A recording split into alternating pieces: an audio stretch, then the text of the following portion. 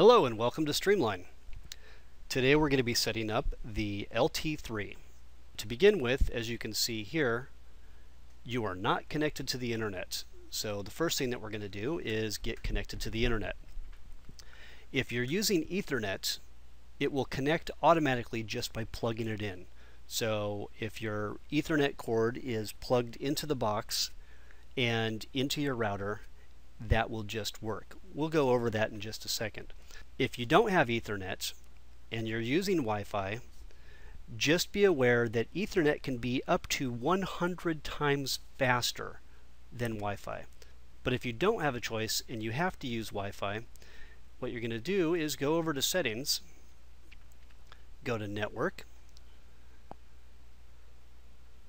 select Wi-Fi not connected, and then you'll see the most powerful Wi-Fis that are in your area listed here. If you don't see yours, just go ahead and hit See All, and it will show you all the ones that are visible by the LT3.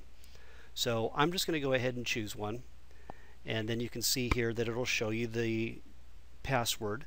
So if you know your password, you can just type it in here, and then using the arrow keys either on your keyboard or on the remote, you just press down a couple times and go over to this arrow that's on the side here and hit OK. And that will connect. Obviously that was not the correct password. I was just showing you for demonstration purposes.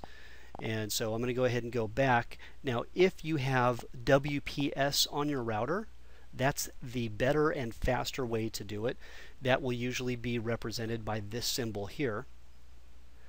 What you're going to do is just press the WPS button on your router, and then after you've pressed it, you may need to hold it down for about 5 seconds and it will start blinking. Then you go ahead and hit Connect via WPS, which you can see right here, and it will start searching for it. And then it will automatically connect and tell you that you're connected. Because Ethernet is up to 100 times faster than Wi-Fi, I'm going to go ahead and use Ethernet for the video since I need to download.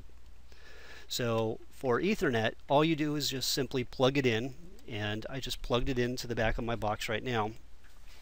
And then you can see up on the top that we have two computers designating that we are connected to Ethernet. If it was Wi-Fi, it would be a Wi-Fi symbol.